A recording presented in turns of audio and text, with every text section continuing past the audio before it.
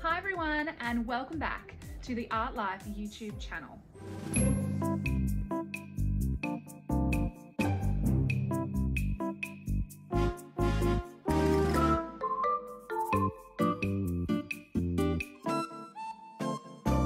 If you haven't already, check out the lesson prior to this one.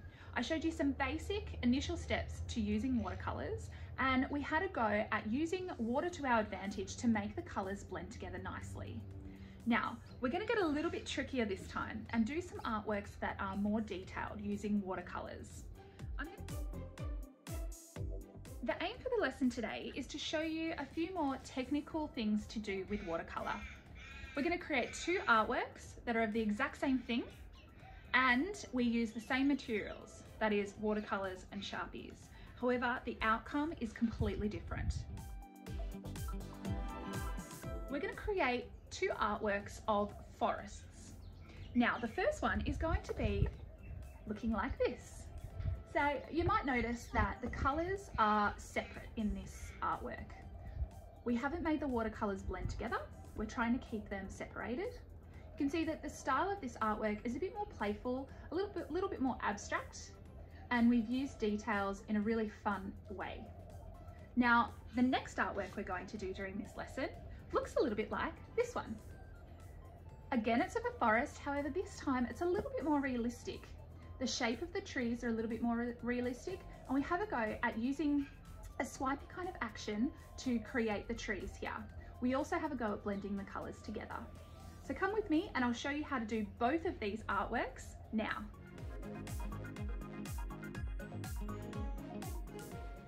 Today's lesson is all about watercolors. So that is the main material that you're going to need for this task.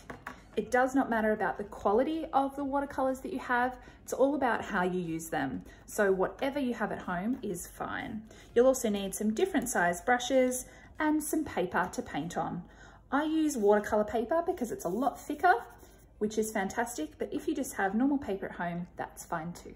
I have offered a link for some materials that I like to use in the description below if you'd like to follow those to get your own. Today I'm going to show you two types of watercolor artworks. So I'm just splitting my piece of paper here into two pieces so that I can show you two different techniques. All right.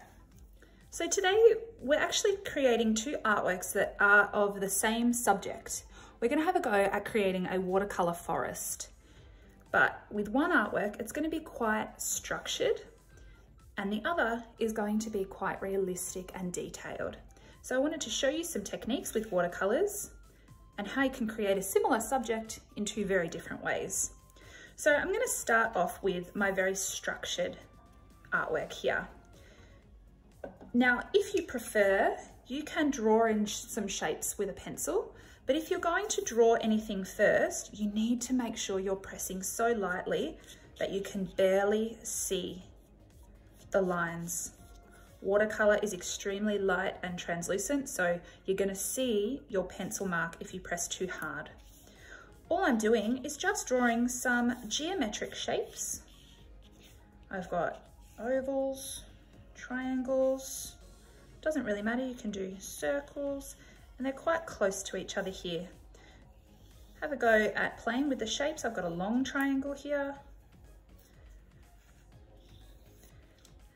Depending on your piece of paper, I'm working in landscape here, but if you have a nice long piece of paper, you'll continue on and fill the whole space with different geometric shapes. So I have 5 there. You can paint them whatever color you like, but I'm going to do a bit of a rainbow. So I'm going to start with my sort of reddy pinks and move down orange, yellow, green, blue, because I think that creates a really nice flow. But in saying that, you don't need to do that. You can do whatever you like. Now, because this is quite a structured artwork, getting these outlines nice and neat it's really important to do that. I'm getting a nice bright color there with my watercolors, and now just painting with some water. My second line there is just water. That's all. Might get a bit more paint here for the edge. Like that. And now I'm just painting with water once again. The idea is to have something that's not flat. You want some darker areas and some lighter areas here. And the outline is really crisp and neat. I'm going to do that again now with my next shape, and I'm going to move down the rainbow order, and I'm going to start with orange. So I'm doing the same thing, keeping a nice crisp line there, outlining with a nice strong color. Now my next layer here again is just water.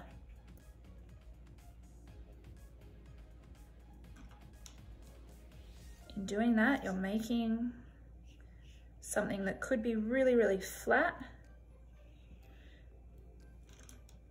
You're making the paint kind of play with the water a little bit. So I'm just adding plain water now on the inside, and the outer edge will come in to meet the water.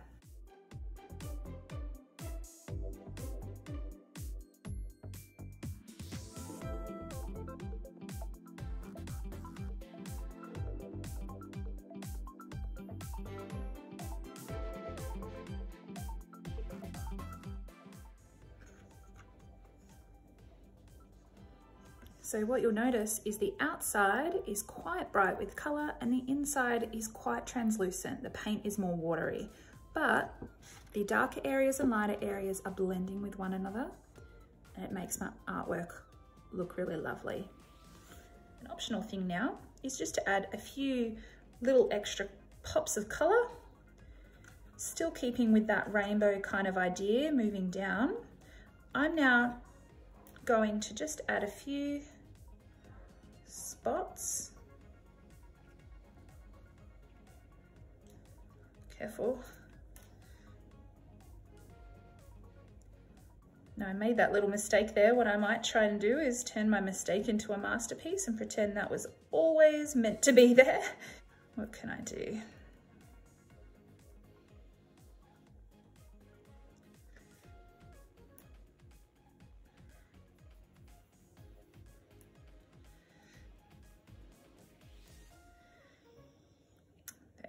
Might not notice that as much anymore.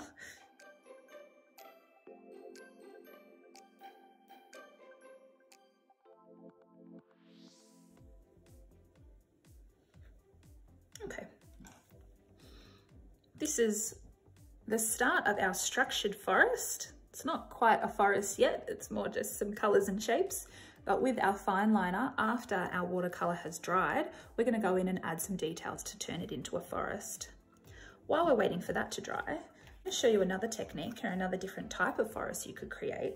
And this time you're going to use a very, very small paintbrush. This artwork is all about detail, and so you need a small brush to demonstrate that.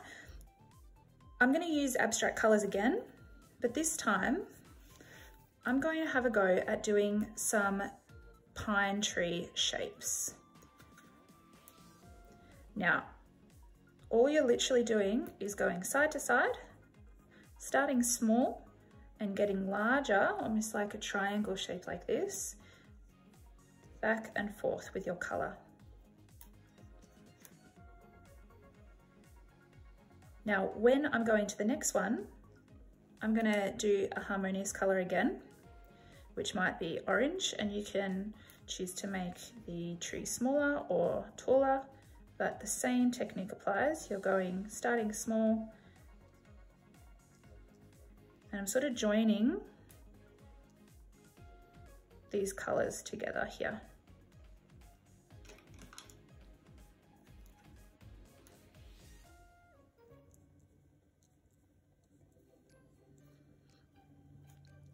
Try not to overthink this. The task is to be quite abstract, and even though you're using a small brush and you're using little lines, it isn't perfect. So try not to overthink it. The reason I'm using harmonious colours is you can see I'm doing my trees close enough to each other that they're kind of bleeding into one another. If you're wanting to keep your trees separate, you wouldn't need to worry about doing harmonious colours. You could just do whatever colours you like, really, because they won't blend. start from the middle, go out, getting longer as you get to the base here. You need to imagine an imaginary horizon line just there, because that's where the trees will stop.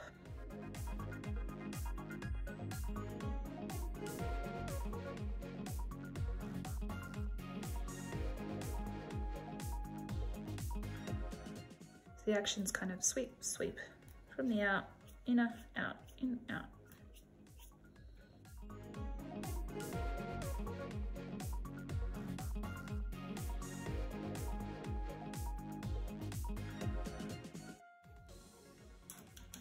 And I've just repeated my beginning color at the end there, just to add balance and weight to it. Notice I have done my trees different heights. They've gone up and down, up and down, up and down, like that. If you just did the trees all exactly the same size like that, there wouldn't be a lot of movement within the composition. So having a play with heights is really important, because now I'm going to create a bit of a reflection, imagining that they're on a lake here. So I'm getting my color that I started off with here, a very high watery kind of high in water, and just mimicking that shape, mirroring the shape so it goes down like that. I'm going to do that again with my orange. The orange was a bit shorter, so I need to make sure it's a bit shorter. I might bring this one up a bit, and allowing these colors to blend here. My yellow was nice and tall, so remember, bring it in toward the top there.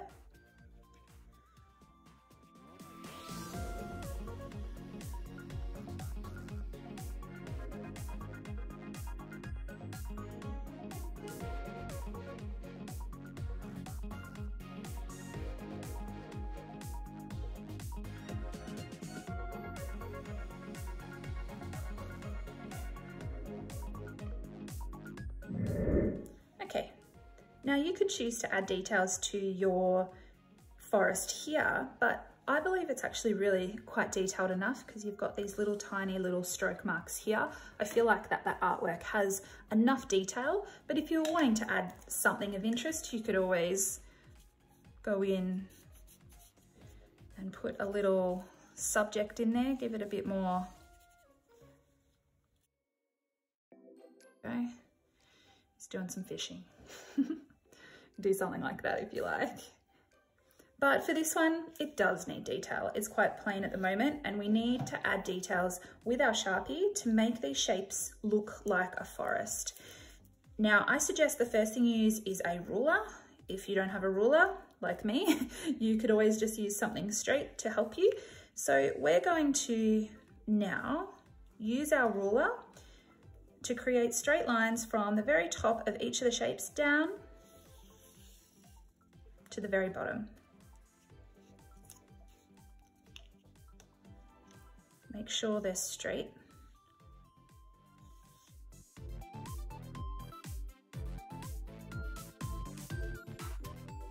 Kind of starting to look like trees yet. I'm going to do the same thing with these little dots. I want this one to be behind this triangle. So when I draw, I'm going to do the line up to my triangle like that, and then down below. Can you see how it looks like it's behind this triangle here? You could do this freehand if you want to. However, the idea is for this task to be quite structured. We've used geometric shapes, so you can be a little bit looser with your lines if you want, but I'm really wanting mine to be quite structured, so that's why I'm using this ruler. All right, so each of my trees here are now becoming a bit more evident, and I'm gonna go in and add some leaves to each of my shapes here. What I mean by a leaf is I might do a branch coming off either side here and just add in a bit of a shape like this. So that's sort of the idea now. I'm going to continue that idea, but change up some of the shapes that I create for each of my trees. have a thinner kind of permanent fine liner that will work, that is ideal because it means that you're going to be able to get more details when it comes to drawing in some leaves. You can see I'm doing some leaves here that come out and they've got just little patterns in them. You wouldn't be able to do that if your Sharpie is too thick. So I'm sort of mixing it up. I've done some with the thick and some with the thin, but it probably just depends on the type of materials you have to work with.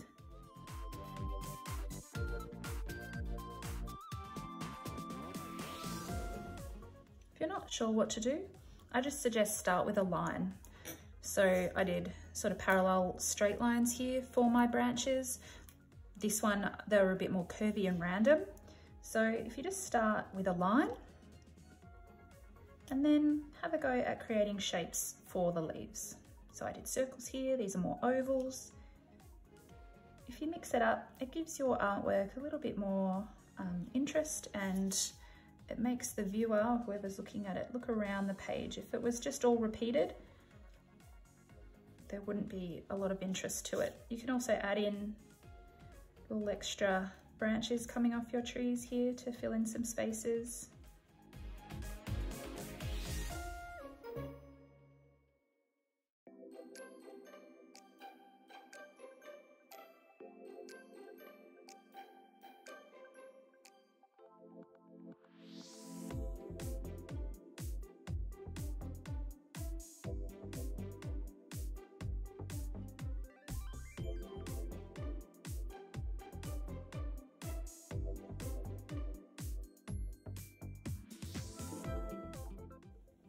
So now I'm just working on filling in sort of any spaces that are a little bit bare, sort of repeating whatever pattern I've done down the bottom of the trunk of the tree here to add even more detail to my artwork. So I could just keep going, adding more and more detail, but I'll finish there. And I just wanted to show you a comparison of two artworks. They're the same subject, they're a forest of trees, using the same materials, watercolors and fine liners, but they have really different results based on how you use the materials. So I really hope you've enjoyed this and have a go at one or the other or both. So it's as simple as that. Not too sure which one you prefer doing, but I hope you had a go at both and realised that using watercolour can be quite technical, or it can be quite structured. So have a go, and please make sure that you comment below with any photos that you've done of these tasks today. I'd love to see what you've done. And please make sure that you subscribe to the Artlife YouTube channel, because I will be posting some more watercolour artworks in the future. Thanks for joining us. Bye.